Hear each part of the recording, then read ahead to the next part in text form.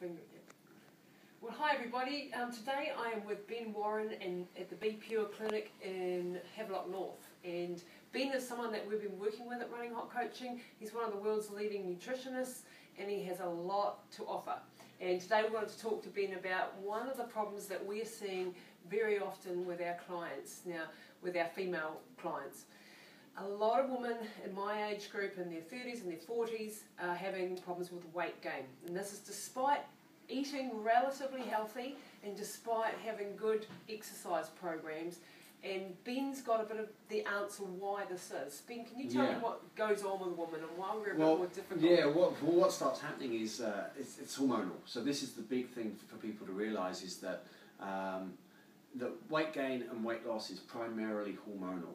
And so, you know, yes, calories still do count, but what starts happening is a hormonal imbalance then means that your body starts storing body fat, and we've got to get those hormones balanced. And so what tends to happen is our body steals the precursors to balance these hormones to build stress hormones. So we've got to basically look to rebuild a number of systems to enable the hormonal system to get balanced. And at that point there, you know, people feel better, they have better energy, they don't, you know, often hormonal imbalances associated with feelings of depression, not sleeping, weight gain's a massive one, low energy is a big one, and so yeah, it's to do, and so it's not all our fault. It's not, no, it's the it's the modern diet, the modern lifestyle, it's modern agricultural techniques, yeah, all of these things are adding in that then is loading the system. Yeah. So Ben, I've heard about estrogen dominance. Yeah. And that is one of the reasons that our bodies take every little bit of food and go, oh, I need that, store that as fat. Absolutely. Rather than using it as energy. Can you explain estrogen dominance? Yeah, so estrogen dominance is so we have two primary hormones, progesterone and estrogen, and estrogen dominance, it's paramount in the modern world because there's so many molecules. This carpet right here is off-gassing xenoestrogens. So these are molecules that mimic estrogen, and then they sit on our receptor sites and basically tell our body to store, well, for women particularly. You know, men do a little bit too. And so, you know, even like plastic water bottles, people don't realise these plastic water bottles are leaching xenoestrogen. So pesticides, herbicides are xenoestrogenic. So, you know, we've got massive increased loading.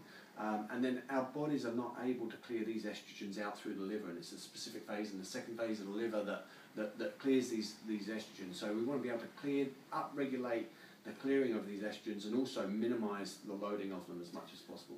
Okay, so what can we practically do from an exercise perspective first before we get on to the... Yeah, from an exercise, I think the number one way is to open up the cell receptor sites, and that's going to be resistance training. So weights, yeah. So running invariably is not going to cut it.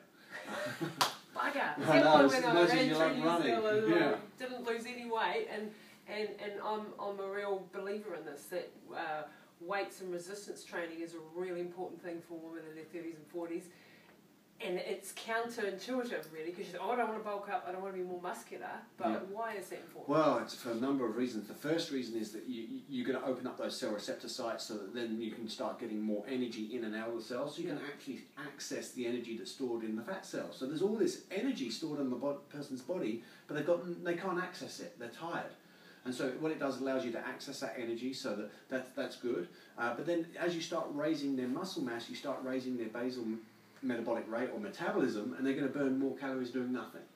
And so, yeah, it's really good. And so what happens is we start seeing women who are kind of over fat, but what starts happening is as they start shrinking, they put on more muscle mass, and so their whole metabolism changes. And this is what we've got to do, and it's tied in with the hormones, obviously, is as we start doing the weight training, it's massive for it.